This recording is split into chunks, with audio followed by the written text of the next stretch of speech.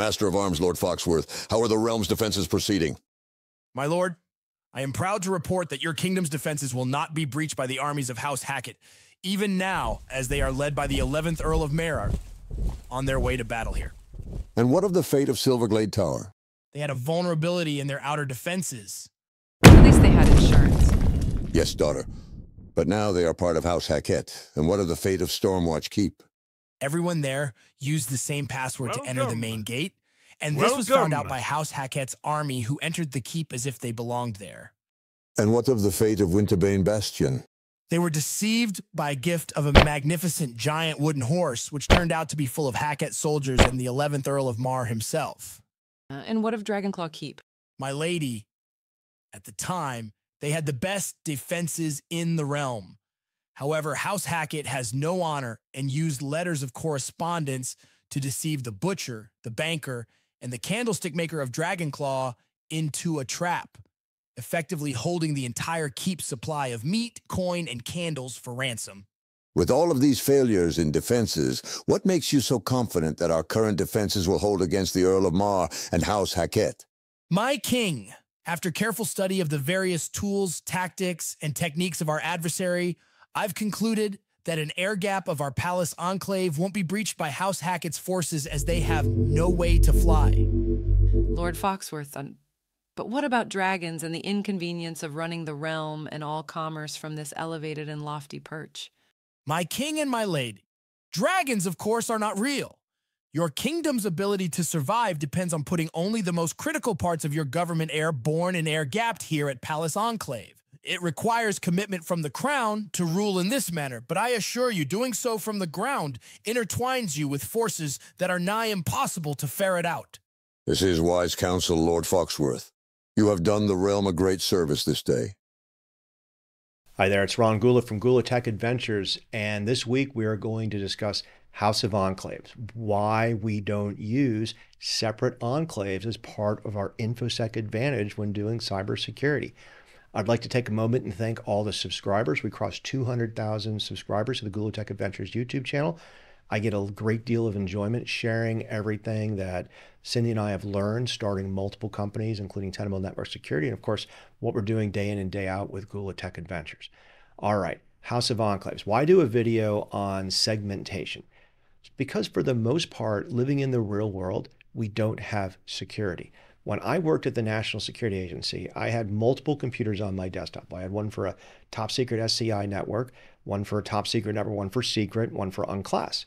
One was for UFOs, one was for mind control. No, I'm just joking, right? But the point is all of those computers were basically connected to other computers of that same classification level, managed by people who had that classification level, and moving data to and from those networks basically took an act of God, or basically the ability to traverse highly specialized guards where only one type of data is allowed to move one way.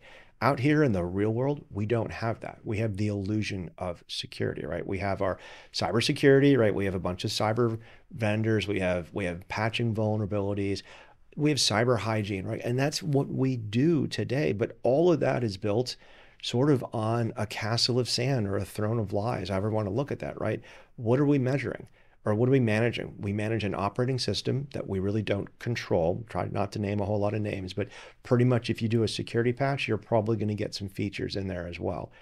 We might be doing this with phones that we also don't really control, same operating system argument, but we can also get configurations from our carrier that can push certifications and other types of apps on their phone that we might not even know. And if you live in the DC area and you're around offensive people, guess what? You can do a 0-day on a phone and hop from a 5G network to a Wi-Fi network and maybe break a hard target that way, right? So really, really difficult. And let's talk about the SaaS apps for a second, right? A lot of major SaaS vendors have had major security issues, even though the cloud is secure. And I get the arguments about, look, you're letting somebody do one thing really well and defend against it, but without the transparency to really throw down and seeing how are these networks really, really resistant to attack, these SaaS networks, are these applications are resistant to attack, it's really hard to say that your email, your data in the cloud is secure, even though there's encryption involved and that sort of thing, because it's just not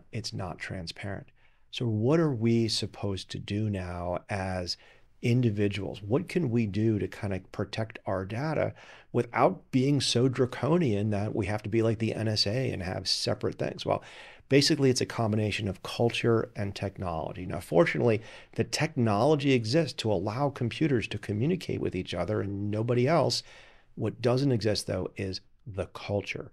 People do not want to let go of their phones. People do not want to let go of the convenience of having their social media on the same application or the same laptop that they're doing work, VPNing into to get to the secure database, right? And that's where you have to attack. But let's just start talking about some really, really basic things. Let's imagine we have a room in a secure facility with two computers, and those two computers are connected by one Ethernet. Well, let's just say there's a router in there, but for this argument, two computers, one Ethernet. You can get it done. It's doable. Having said that, though, what is the attack surface of this thing? Well, first of all, people who have access to the room. They could take a computer. They could overhear a conversation. They could put a listening device. People who have access, right? Could the computers that you bought have had an implant on them? Yeah, they could have, right? But how does that implant beacon out? Well, there's been some sci-fi stories where, AI have broken into these secure rooms and somehow flashed the infrared light on the LED as a signal out and that sort of thing. But for the most part, this is not a valid sort of attack path that we have to be really, really worried about. It's mostly bugging the room with an implant on the computer in there or an employment leak. That's there. But now let's remove the room. Let's remove the Ethernet. And let's just say those two computers now are at my house and a coworker's house. And I'm going to connect those two computers with a captive VPN that I really don't care what the transport layer is and what their connection to the internet is. Are they going to use a Wi-Fi access to get out? Are they going to use Bluetooth to my phone? Are they going to use Ethernet, right? As long as that network stack is captive and it can only communicate with that other computer over on the other side has a similar sort of captive network. I'm not talking about a zero trust network that lets people buy products on Amazon or watch Netflix or download games. I'm talking about a truly isolated segmented network. If you have that, look, your attack surface doesn't change a whole lot. Now, a secure room in a secure facility is a little bit different than my house, a little bit different than maybe a coworker's house, work from home. But most of what the close-in access is from people who are within it. It's a much more a controlled type surface to do that. Now, why am I kind of going through this? Well, it's because almost everything else that we do here is we talk about, using some weird combination or a proprietary combination of zero trust, access control, and so on to get to a cloud app and on-prem and so on. Building these building blocks up pretty low to do that. Now, let's say these two computers, what am I going to do with it? Well, from a culture point of view, what am I willing to put on those two computers that I can then do separately from my normal things? What do we do in life? We Zoom, right? We surf the internet. We download software. We interact with different types of ads. If I want to interact with my employees, do I want a private email? I can do that. I can put that on one of those computers. Is there a private equivalence of Slack? Yes, absolutely. I can do private chat. Can I do collaboration? Can I do file sharing? Can I create and move things? Yes, you can do all those things. There's a combination of commercial software that does these kind of things. There's a combination of open source software that does these things. Now, if you have two computers doing this, can you have a server running these things and have the same level of cryptography that accesses and make sure that only those people who are working those computers have access to the things that they have, both access and authorization to those things? You can absolutely do that. What happens, though, is people just sort of start using things. Like we all just started using Zoom. We all started using Box. We all started using Office 365. And now it's sort of like the genie's out of the bottle. So doing this kind of thought experiment really sort of says what is important and what is not important. Now, another way to think about this is think about maybe all of the cybersecurity products in the world. This is really unfair. All my portfolio companies are going to hate this. But let's assume they're as effective against malware and hackers as masks in the, was against basically COVID, right? Maybe not the best politically correct example, but you get where I'm going. And when you look at some of these people that got ransomware and they had like the best tech from Microsoft and the best tech from certain places, the lay people outside of our industry really kind of go, what am I buying?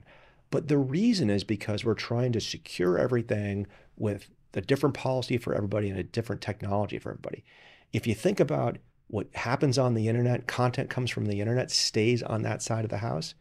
Well, now you can basically start segmenting your life, segmenting your office, segmenting your business, basically saying the things I'm going to create, my innermost thoughts with my employees, I'm going to put on this segmented network. But my website, which is going to be public anyway, my documents that are going to be public anyway, put them on the side of the internet where it's publicly facing. I'm not saying no security. Do your access control, do cyber hygiene, do all that kind of stuff. But if you're going to have a corporate board meeting, why do it on a cloud application when you could be doing it on something you control? I've done Zooms with a lot of other technology. I'm saying Zoom like I say Xerox when I make a copy. But the point is that you can do video conferencing, you can do phone calls, you can do all that different kind of stuff on segmented networks. You just have to have the will and the culture to go ahead and start doing that. Now, there's also blended approaches here. I've seen a lot of different organizations say, look, we're going to have this segmented network, but we're only going to allow a few SaaS apps. Now, before your head kind of explodes, think about the SaaS apps that you might want to connect to. Maybe something like Proton Mail, which now has full end-to-end encryption of files, full end-to-end encryption of email and that sort of thing. Maybe that's an okay thing for you to connect to, right? The idea is you can have this blended approach of offering those things that are out there. Now, lastly, if you have your Enclave network, chances are your Enclave, one thing about I always tell people about top secret is there's this other level of top secret with this top secret secure compartmented information. It basically says it's a subdivision of stuff that's so top secret, only these people need to get to know. Well, if you're in your business, maybe your human resources people have an enclave of computers, and that enclave can talk to maybe a corporate collaboration system, a corporate communication system, and maybe your engineering people are different as well. Maybe they have a different set of computers to do these kind of things. Now, before you say, whoa, this is really hard to do, but it's really, kind of impossible types of scalable technology, I'm telling you that this stuff is there. I think stuff you probably already bought from your existing zero trust vendors, from your existing collaboration vendors, you have the ability to kind of make these things happen and separate it. And when you separate it, you get some confidence. I would struggle right now to have any company in the world where the CEO can send a company-wide update and not have somebody be able to take that text verbatim and forward it out to some other system. Right now, of course, there's always other attacks like they can just write it down, they can take a phone call. This comes to trusting people. But from an actual electronic connection of a system device that can send something out like a sensitive corporate letter from a CEO, we're just not there yet. We're just not there yet. All right, so we've done a couple different investments in this area. The main one that we've done, this is called House of Enclaves, right? But we have a company called Enclave that does allow people to have one of these stealth layer 2 over networks. Doesn't do everything I talked about. Doesn't do the isolation. Doesn't do this the capture of VPNs and whatnot. But if you're going to build something like this, you're going to have to do it with whoever your vendors are, whether it's a Cisco, Checkpoint, Microsoft, Palo, that sort of thing. You can do it open source. And of course, the cool thing about this is, if you're starting a company, now's the time to really say what is separate and what is going to be my innermost thoughts of my company, and why would you want to have all that stuff on cloud apps that you don't control and whatnot. So again, this is tech and it's culture, and it's all about making a decision of what is important for you to keep secret, and just not playing that game of playing whack-a-mole vulnerability patching, trying to hunt the malware, trying to trust that everybody is perfect on a perfect day. It's tough to do. The more you can take what's critical out of that cyber hygiene thing and make it defensible and with the integrity of encryption, the better off you're going to be at protecting your networks. I hope you enjoyed this. I know this is a little bit controversial and so on, but if you want to see more videos like this, give me a shout out at over on LinkedIn, and also give us a subscribe here on YouTube. Thanks again for watching. Have a great week.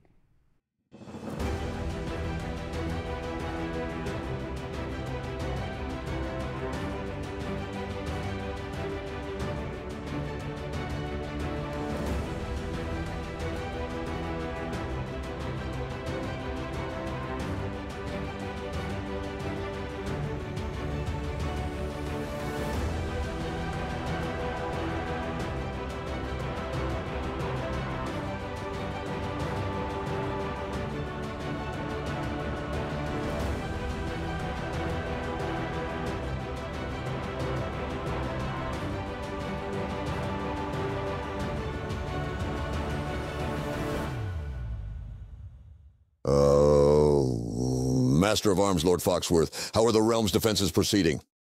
My lord, I am proud to report that your kingdom's defenses will not be breached by the armies of House Hackett, even now as they are led by the 11th Earl of Mar on their way to battle here. And what of the fate of Silverglade Tower? They had a vulnerability in their outer defenses. At least they had insurance. Yes, daughter. But now they are part of House Hackett. And what of the fate of Stormwatch Keep? Everyone there used the same password to enter the main gate, and this was found out by House Hackett's army, who entered the keep as if they belonged there. And what of the fate of Winterbane Bastion? They were deceived by a gift of a magnificent giant wooden horse, which turned out to be full of Hackett soldiers and the 11th Earl of Mar himself. And what of Dragonclaw Keep? My lady, at the time, they had the best defenses in the realm. However, House Hackett has no honor and used letters of correspondence to deceive the butcher, the banker, and the candlestick maker of Dragonclaw into a trap, effectively holding the entire keep supply of meat, coin, and candles for ransom. With all of these failures in defenses, what makes you so confident that our current defenses will hold against the Earl of Mar and House Hackett? My king, after careful study of the various tools, tactics, and techniques of our adversary, I've concluded that an air gap of our palace enclave won't be breached by House Hackett's forces, as they have no way to fly. Lord Foxworth, but what about dragons and the inconvenience of running the realm and all commerce from this elevated and lofty perch? My king and my lady, dragons, of course, are not real. Your kingdom's ability to survive depends on putting only the most critical parts of your government airborne and air-gapped here at Palace Enclave. It requires commitment from the crown to rule in this manner, but I assure you, doing so from the ground intertwines you with forces that are nigh impossible to ferret out. This is wise counsel, Lord Foxworth. You have done the realm a great service this day.